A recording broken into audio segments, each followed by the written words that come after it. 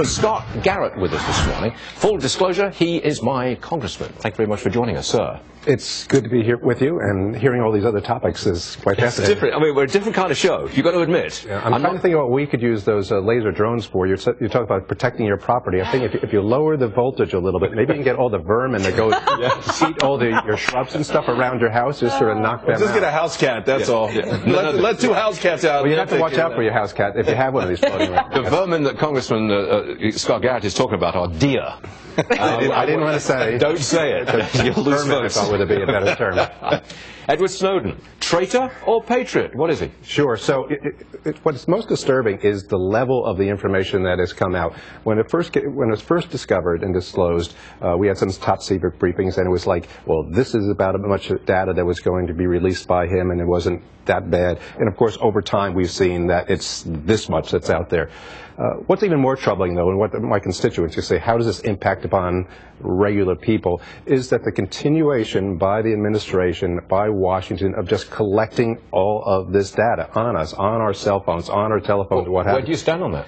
I'm troubled by not only what's being done over here by the NSA, but you're a non-financial program where we deal with the CFPB, the Consumer Protection Financial Bureau. They are collecting even additional data on your mortgage information, on your loan information, on your credit card information. 900 million credit card information is being collected over there without any oversight whatsoever. So the public is concerned about this. It's a very big issue for young voters, I think, in particular. I think so. Congressman, would you stay with us just a couple of minutes? Sure. I'm going to break away to do some business on McDonald's, of all things. McDonald's have got very weak sales, I think. I take it, Nicole, that they're blaming the weather. Tell me.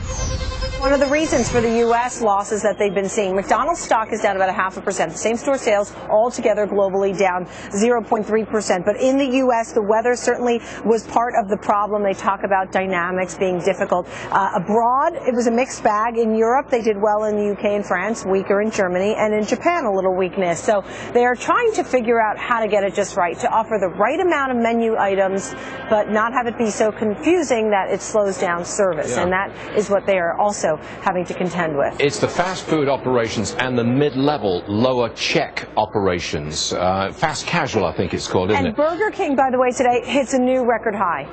Okay. I mean, just like a kick in the pants. I was going to say this is an economic indicator of an economy where there's not that much earning power and people are not spending that much money in those kind of restaurants. All right, McDonald's down a little. Let me get back to Congressman Scott Garrett. To Obamacare. Unite Here. Now, that's a union representing maybe 300,000 low-wage hospitality workers. They claim, there's a report from this union, that because of Obamacare's much higher costs for insurance, their wages will be cut by up to $5 an hour. Congressman, I'm not going to ask you what you think of $5 an hour. That seems a little far-fetched to me. But it is another hit on Obamacare. Sure. They just keep coming. They just keep on coming, and of course you'd like to have someone from the union here and say, well, where were they when Obamacare was coming down the road? And a lot of us were predicting that it actually would be a hit on your paycheck. We all know the adage is saying that what the president was saying, that if you want to keep your policy, you can keep it under Obamacare. If you want to keep your hospital, you can keep it. If you want to keep your doctor, you can keep it. All that's true. But one thing that people often forget is the other promise that he made was that your costs would go down by $2,500. Now, of course, for these folks, the costs are not going down. They're losing $5. Right. And I'll give you one personal story, sure, my own, and that is, it took me 4 days of going onto the computer. You know, members of Congress have to be in Obamacare. A lot of people don't know that. I was on all day Friday, all day Saturday, all day Sunday, all day Monday, 4 days. Finally, I got into Obamacare. I signed up back in November for it. A couple weeks ago, I got my first statement, my first premium. My premiums did not go down by $2,500. My premiums have gone up by $2,500. So we took that hit.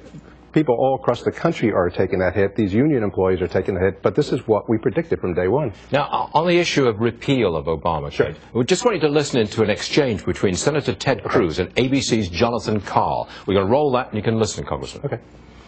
You honestly think there's a chance that you could get Obamacare repealed? Every word, as you say. Every with single Obama word in the White House. You know, what's funny, John, is the media treats that as a bizarre proposition. Well, it is.